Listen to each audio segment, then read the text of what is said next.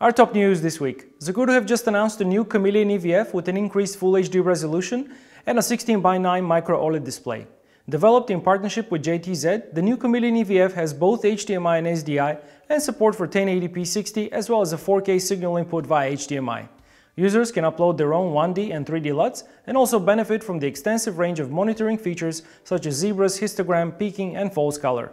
The Kameleon does require external power, and it also features the latest version of the popular Zacuto anti-fog technology. The Kameleon EVF is priced at $1,950 and is expected to start shipping in the next few weeks.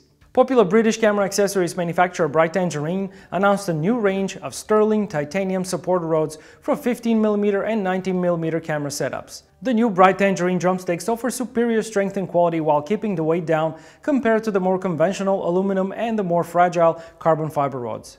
The new rods have been designed to accommodate gimbal operators and those cinematographers who often prefer to shoot handheld. Angelbird have just announced a new match pack for the Zcam E2 mini cinema camera. The Zcam E2 has a 4/3 CMOS sensor and is capable of frame rates up to 4K at 120 frames per second, as well as support for ProRes and H.265 recording options.